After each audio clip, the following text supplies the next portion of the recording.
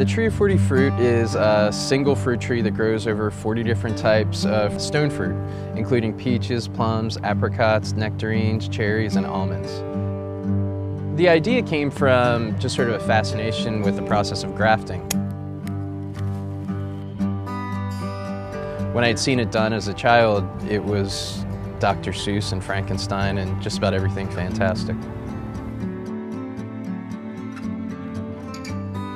I started traveling around central New York and New York State to look for different varieties of stone fruit. Eventually I was able to find these different heirloom and antique varieties, but they are very rare, so I would bring them back here to my nursery, graft them onto a tree so that I could continue to use them. Now I have a huge collection of plums and apricots.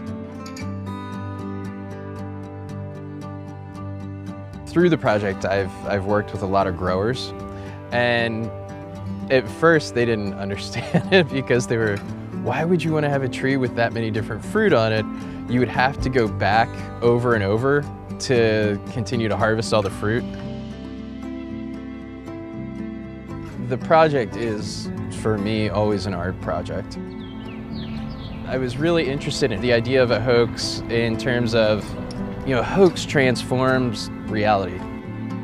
Part of the idea for the tree of 40 fruit was to plant them in locations that people would sort of stumble upon. Once they happened upon one of these trees, they would start to question, why are the leaves shaped differently? Why are they different colors? And then in summer, when you would see all of these different fruit growing on them, and of course in spring when they blossom in different colors. It is an artwork.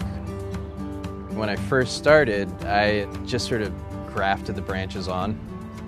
So each variety blossoms at a slightly different time. And I had a tree that blossomed all on one side but looked dead on the other. From that point on, I created a timeline of when all of these different varieties blossom in relationship to each other, so I could essentially sculpt how the tree would blossom.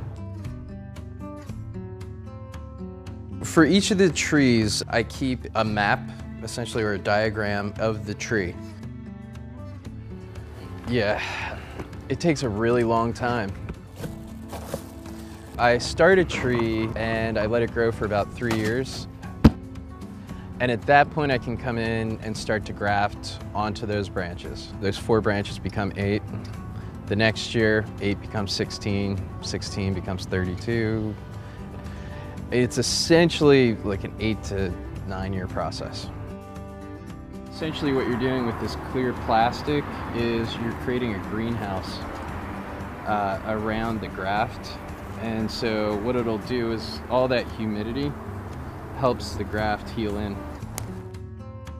The first tree was planted in 2011, and it has the 40 varieties, but I anticipate it'll be about 3 or 4 years before it's at that peak and then peak blossom.